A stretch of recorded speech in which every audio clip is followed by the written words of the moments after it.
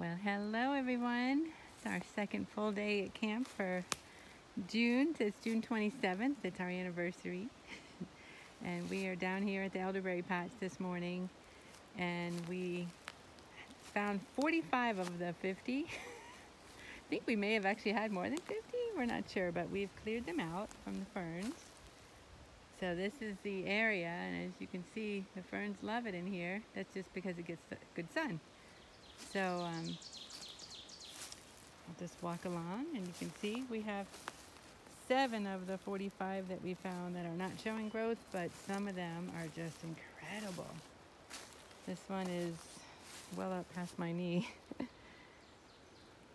Nice elderberry bushes here. Some of them are growing more from the bottom, like this guy.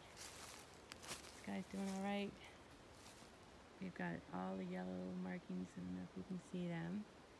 But we're really excited because elderberry products elderberries are native to the northeastern forest, and they grow well in sun and shade, and the soil is just so good, and we get plenty of rain here.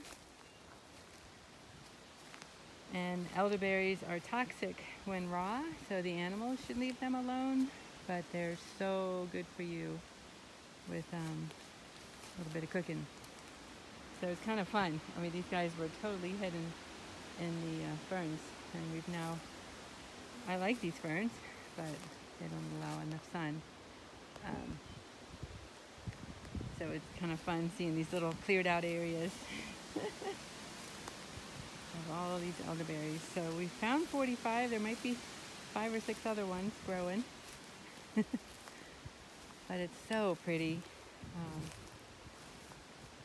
From our camp, it's about 5 to 10 minute walk to get here.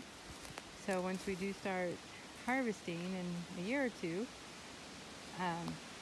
it's going to be a little bit of a walk, but we may work on this little road right here, old skidder trail, and that comes to one of our main blue trails. So we're hoping to do some hugelkultur here. We did a video about that, to get it to where we can get a little vehicle in here. So we're so happy that these guys are growing well. Isn't that pretty?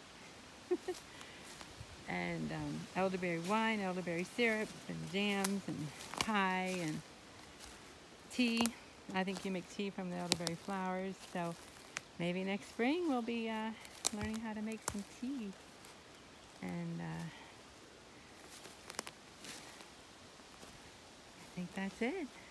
So next time we come, we'll have to weed them out again.